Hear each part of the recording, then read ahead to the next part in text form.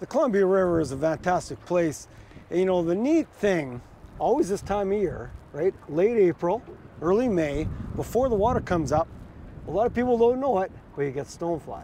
Yes, lots of stoneflies. Right? Yeah. Big stoneflies, like big, like 3 inches long. These big golden stones are hatching. You get yellow sallies, you get the big goldens, you get a bunch of stoneflies. So you love working the runs, right? You work the runs with a big bugger. Yeah, because it imitates big stone, yeah. Exactly. And also we'll use a sink tip, so we use the dry line in the runs, or in the holes. We'll use the full sink and the sink tips through all these runs to try to get some fish. So hoping weather stays good and the stones come off it. Absolutely. Did before, so. Right on. So our little mini show today, hopefully we're showing you a bunch of action using stoneflies on the Columbia. That's today, so we take you sport fishing on the fly.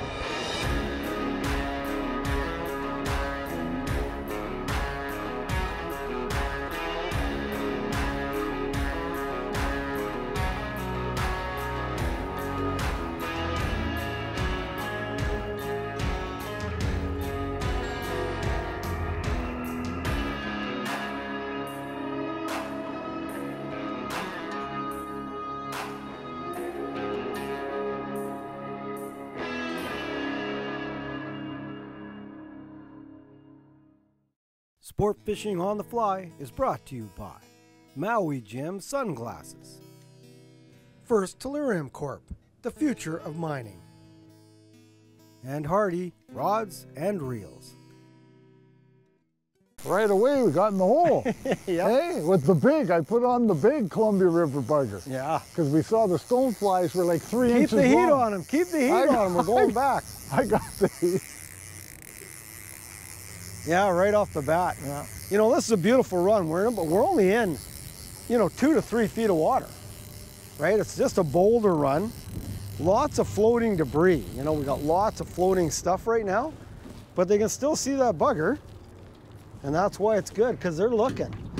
Oh, that's a nice fish. Oh yeah, every time we get floating debris, you know, like it's all this winter algae. So in the spring, what happens is the winter algae comes up, it comes off the rocks, it dies, and it starts floating around. It makes tough for fishing, you know, woolly buggers and things like that, sink tips, but if you can get the fly through there without it getting what I call gunked up, it works pretty good. So this run goes into a nice pocket. The fish will move all through here. Fish are heading up. You know, you got big guys moving through the system right now, going up to do their thing, you know, in June. So you got a variety at this time of year in the spring. And again, the Columbia River is a big system. It's open all year. And I've mentioned this before in other videos. If you're not comfortable catching fish that are, you know, essentially ready to spawn, or not ready to spawn, but, you know, they're mature. These are mature. You got a lot of mature fish moving through. That's part of it. So I'll net this guy. Oh, that's a gorgeous fish. He looks beautiful. Oh, yeah. Yeah, they're kind of like little steelhead. Yeah, I'll hold the net. Hey. Yeah, beautiful. Oh, geez, you went with the big one. You went with the monster one. Holy cow. Well, those stoneflies were like 3 inches long. They are big, yeah. Yeah, here's the fish here. Oh, gorgeous fish. Yeah, nice fish to start. Nice thick. Oh, nice and thick, yeah. Oh, yeah, look at that. Just gorgeous. Beautiful. Look at the colors. Oh, beautiful. Sweet. Yeah. Okay, let her go. There it goes. Oh, that looks like a good one. Yeah. Oh, man. Oh, crazy. I got the little one on. The little Columbia River bugger on. Just a little guy. But you know what? This time of year, we love to use the bulldogs, right? The bulldogs are always good. But every time, I find when the water gets a little dirtier, they like that Columbia River bugger. It's a little darker profile, and they hit it.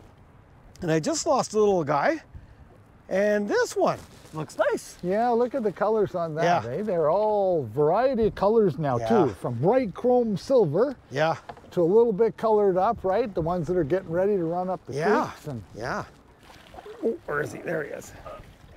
Oh, there you go. Nice. There's what I got. There's the snot, what we call the snot. You get a lot of that winter algae dying and getting on the fly, but yeah, there's a nice one. A nice fish. Yeah, look at the colors, eh? Yeah. I'm just gonna let him go in the net. And there he goes. Beautiful. Well, this is the first run. Essentially being here what, 10 minutes? 10 minutes, yeah. And hooked 3 fish. We're showing you 2, and we haven't even hit the main part of the run yet. So we'll work the runs probably most of the morning, right? We'll probably go till like 11, 11:30, and then we're hoping those stones come off in the big holes. That'll be fun. Yeah. That's always fun. So every once in a while, every second cast, you have to check your fly, because that's what happens, right? You get what we call the floating snot. It's the winter algae that floats down the river, and as they start raising the water, you get more and more of that. And the fish will not touch that fly if you've got the winter algae sitting on it. So make sure you clean it, and you have to check your fly, especially when you're working sink tips and full sinks with the woolly buggers. Check it all the time, every second cast. The way we fish it is your standard down across. So we're casting perpendicular to current, exactly straight across, rod down. I'm just letting that fly sink through. Again, we're a little deeper now. We're probably in about 4 feet of water. And just let that fly slide through and the down across, and then slowly bring it back. I'm just using a little jerky retrieve and just bring it back. A lot of times the fish will follow it in. They'll follow it right up to the boat. We've had hits right beside the boat. We've had hits out, down and across. You just never know. It's just, you got to keep throwing it out there and see. And again, keep checking your fly for the snot. Make sure it's snot free. Snot, the winter algae free. We worked this run pretty good. Worked it through. We caught the 2, lost the little guy. We had a couple more on that got the head shakes and off. So I think we got the right flies. We're going to keep working our way down. It's still early. It's only, what time is it, Bulldog? It's only like 10? 10, yeah. Yeah, 10 o'clock. Like, we'll be out here for about 40 minutes.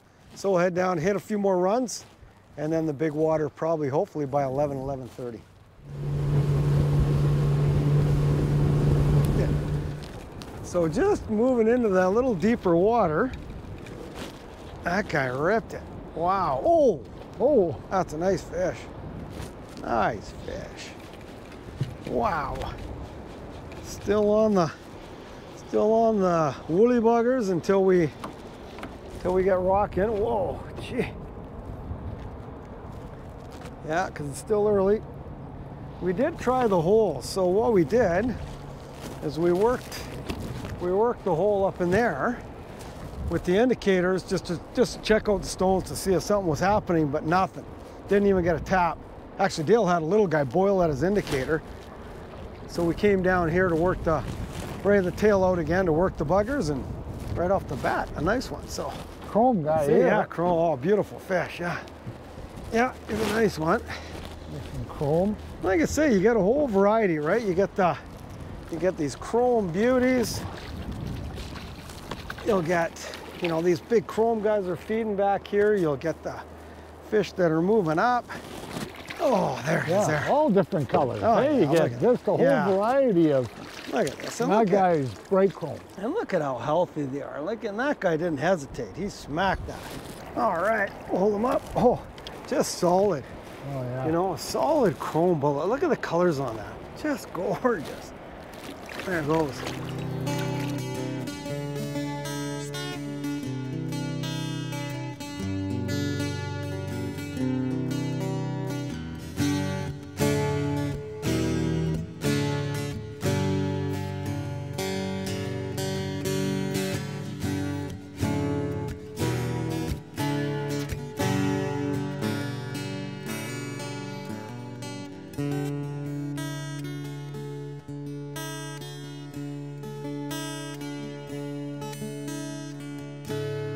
Well, we made it to the big hole. So one thing I like to do, there's a little bit of floating debris. We've got, a little bit of logs from the runoff, a little bit other stuff. One thing I like to look for is on my sign finder here, my sounder. I like to move along and see fish there. Like, you like to see them. A lot of times you'll see them at 18 feet, 20 feet, maybe as high as 12 feet. Not many, but just the odd big one. Then you know the fish are up in the hole. Because this hole is, right now we're at 80 feet. And if they're not up in this hole, then they're not here. You just won't get them. Oh, what happened there? Oh, you put it out there to test, and all of a sudden and we weren't even in the current yet. No, because the wind was blowing. It was just sitting out essentially in the lake. But here's, whoa. And what I did is oh, yeah, that's nice. And what I did is I started with, just started with my purple prince before I put on the big stone. After I just rigged the big stone. Well, we know the stones will start coming off, but I always like to start small. You know, it's a decent sized purple prince, our standard. And it's always a good indicator if there's fish around.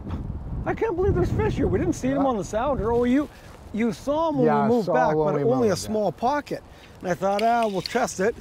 This was just sitting right in this calm water, and this guy ate it. Oh, a nice, oh, no. Fun. Nice fish, too. It was a real nice fish. Yeah. So the purple prince, you know, that's the one it's part of our nymph pack.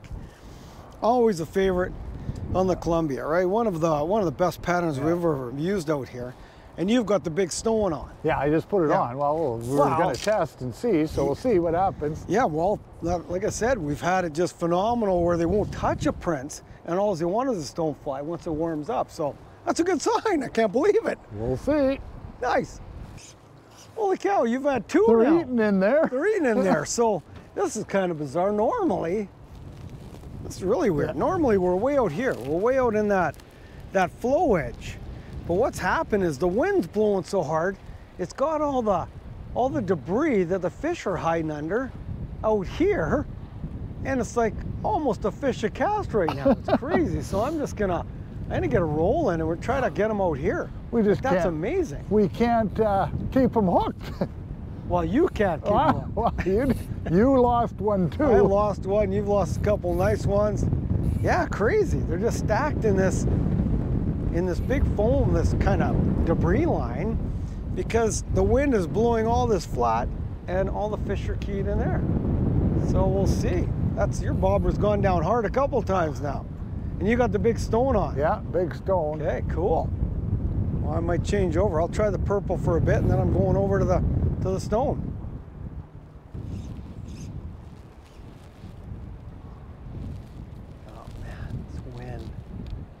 So we're just working the indicators there, just working that edge.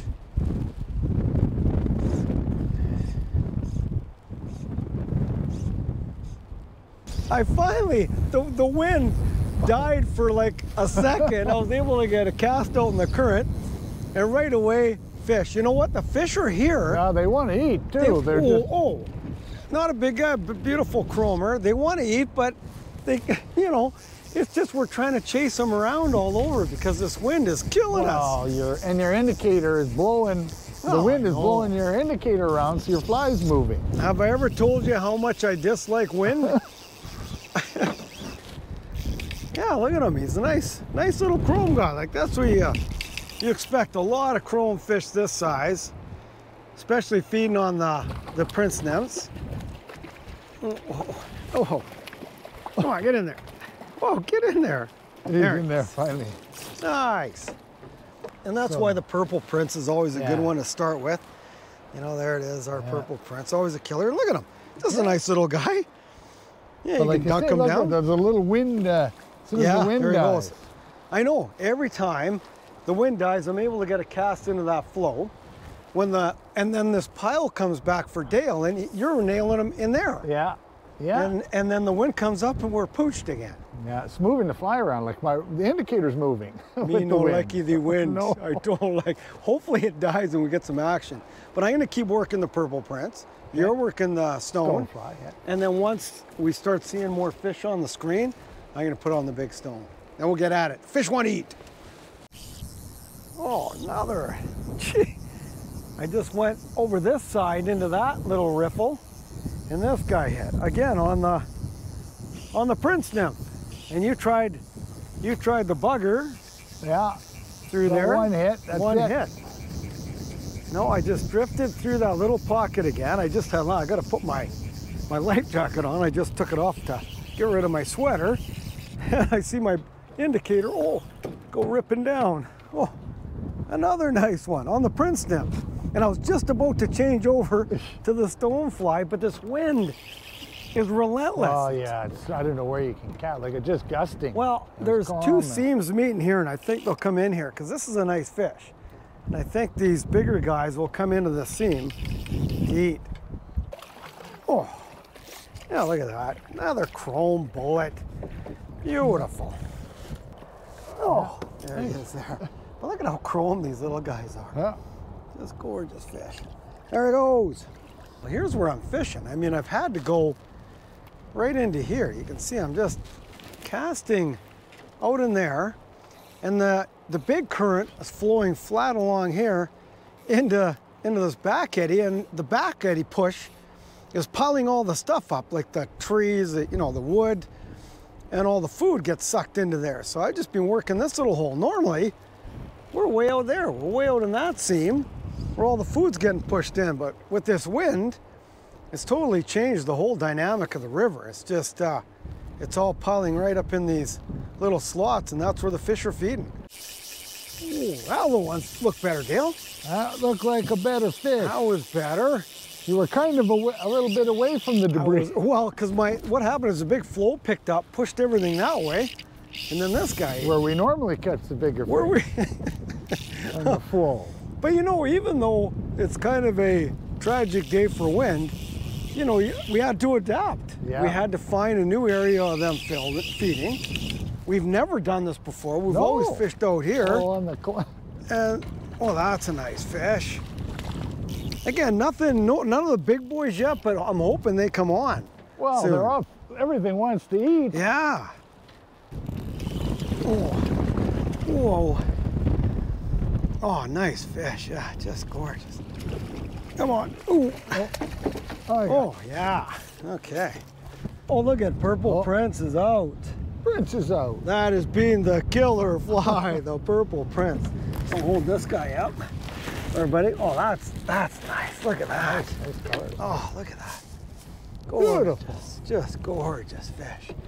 Oh, there we go. Now, even for that size, we're just spoiled to get the bigger. Oh, I know. 20s, right? You But that was a right. lot of fun with this. Oh, they're banging them, and that was out in that. Yeah, in the normal where we usually should catch them, maybe. What the heck? I don't know. But hey, when the fishing is this good, keep it rocking. It's good. Yeah, I'm not going to have lunch yet either.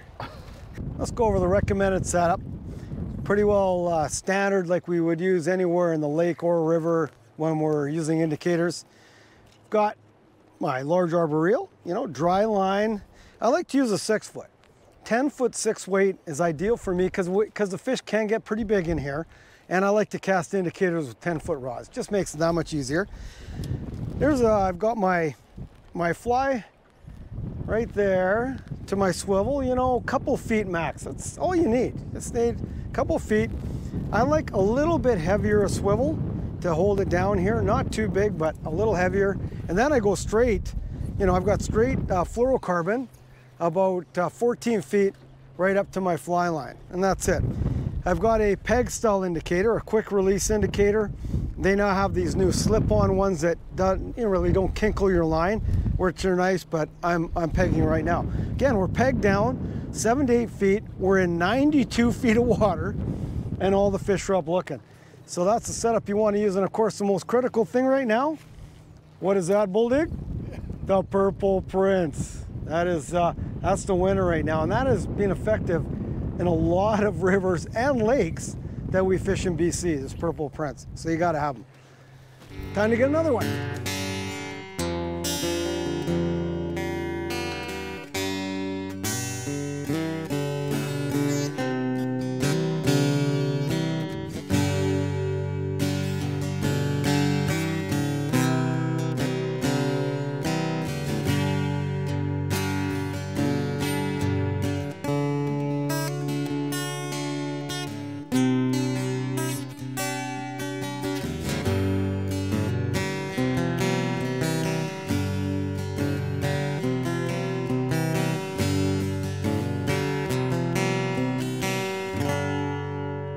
How does it feel?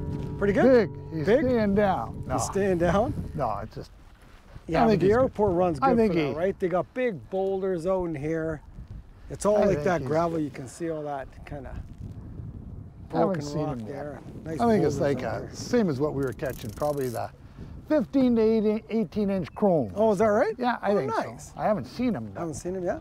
That's what he feels like with the pole. You know, when they wobble, they're not the giant head shake. Let's see. Oh yeah, it's a bull. It looks like a bull trout. Oh, it is. It looks like a bully. It's a bull trout. It's a bull trout. Wow. Yeah. That's good. I'm not. See, that's why the Columbia. Yeah. You got everything in here. That's what he is. And I saw the colors. It looked like a bull trout. Yeah, he is. Look at how they're so skinny and. Right? There he is. Oh, little. Yeah. Well, he's trying to eat with the rainbows, and he's not a very good job. No. Yeah. The bully. But look at the difference in the little thickness. Look at, a little bull trout. But look at how beautiful he is. Yeah. Gorgeous little bully. There he goes. Jeez, he gave you a good pull there, too. He did when he first did.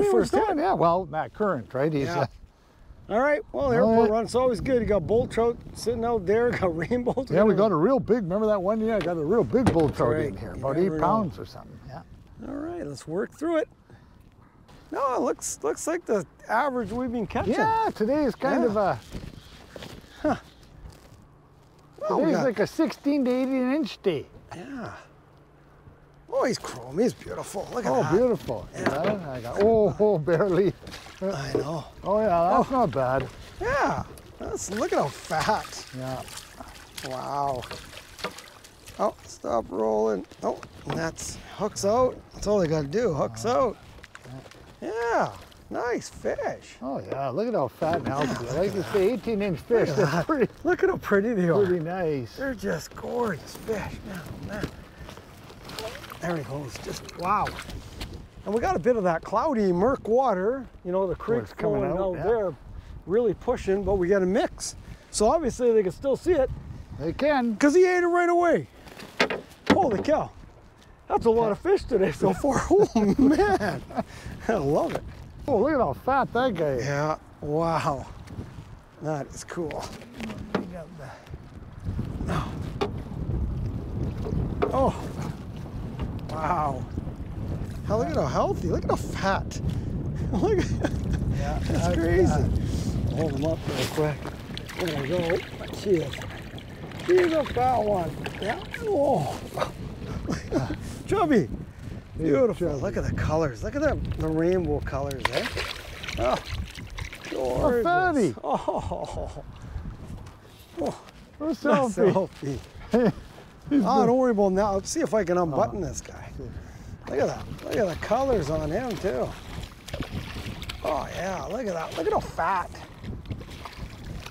Oh, look at that. See, this guy's definitely male is good. We're getting ready, but look at how fat they are. Yeah. Isn't that gorgeous? But that's another good learning with the color of the fly.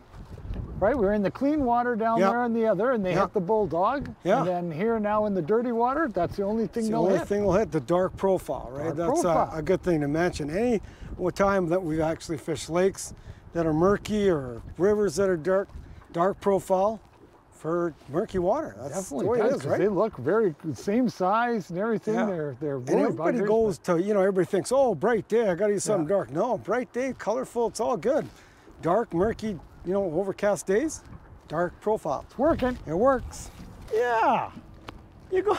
So you went with the buggy prince after the purple prince, not the buggy prince. Oh, the purple prince, right? The purple prince. Yeah. After all day, we've been experimenting, and I've been on the wrong end of the experiment. Yeah, and you said you start right off the bat with the big guy. You had the big bugger on. I had the small one. The giant bugger. But you got the fish on that. I got one, and that was pretty even early. Yeah. Then we got to the big hole. I started with the purple prince that you have on now. Yeah. And you started with the Stonefly, and yet the purple prince was all over it. Yeah. Right? It was way better than way better. Yeah. Well, that's nice fish. Yeah, then we got in the murky water, and of course the Columbia River bugger, darker profile, worked better in the murky water, and in the clear water, the bulldog. Yeah. Right? So you never know. Well, look at this fish. I can grab this. Yeah. He's right in there. That's a nice one. Oh yeah, look at that. Just that's kind of the size of the day, isn't it? Yeah. Today was in that 15 to 18 inch, all the things. Yeah, some up to about 20, but. Yeah, but 18 to 20. Yeah. 16, probably 16 to 20, 21 is probably the biggest. More.